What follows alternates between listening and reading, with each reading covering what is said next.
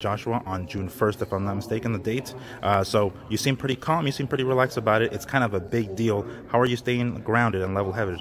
You know what, we're just sticking to the game plan. I feel I'm relaxed, I feel I'm ready because I just got done fighting April 20th, 2 weeks ago. So now that we have the opportunity to fight for the heavyweight world championship, you know, it's a blessing, and I can't wait for June 1st, and I'm ready, you know? Yeah.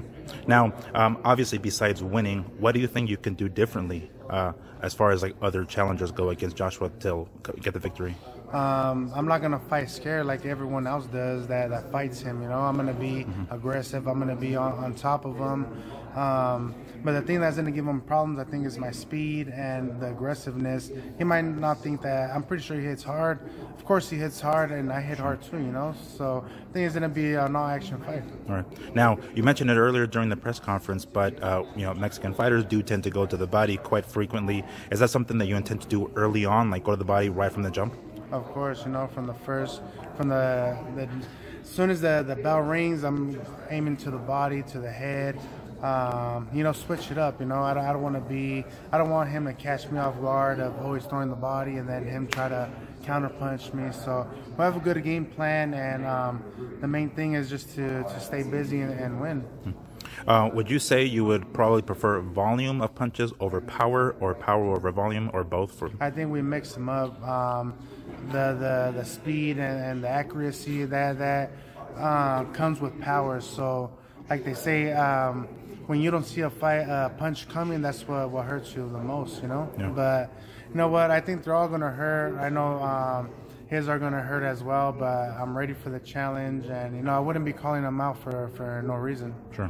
Now, are you looking at this from a perspective of like a win-win? You know, if he wins, okay, so be it. He was supposed to beat me anyway. He's a favorite. Or if I win, I'm the next, you know, Mexican superstar. You know what?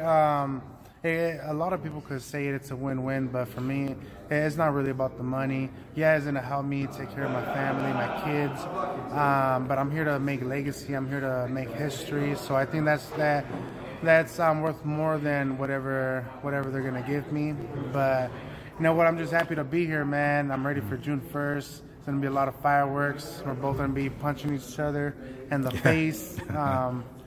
But yeah, man, I'm really excited.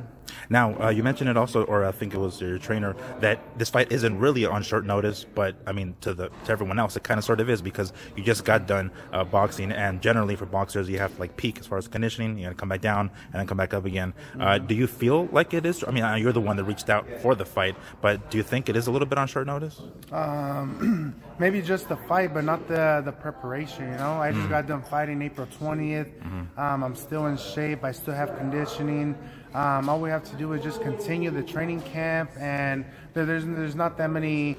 Like I wasn't like off for a whole month and then having to fight again. You know, I was just off for 1 week and get back to training camp. I don't know if Anthony Joshua worked out too much, overworked out. So who knows? You know, I'm just ready, and especially I'm ready in the mind. Yeah. Have you fought at MSG before?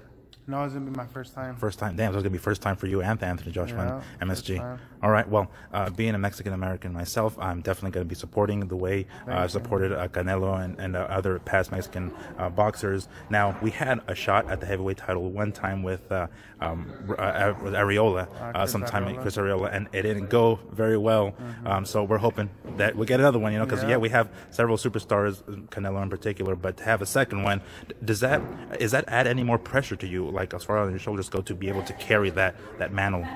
You know what? It just the pressure. It just gives you more motivation. You know, so it just gives you more in the mind and like in your brain that you wanna become the first Mexican heavyweight champion of the world. And as long as you believe it, you say it, and it's all gonna come true, man. Yeah. All right. Well, any final words to your fans, who what to expect to see? Because we are going to see you June 1st, and everyone's going to be tuning in for that one. But any last word to your fans? Well, just follow me, man. I'm going to shut up all your doubters, all the haters that are always hating me just because I'm big, I'm fat, I'm chubby, whatnot.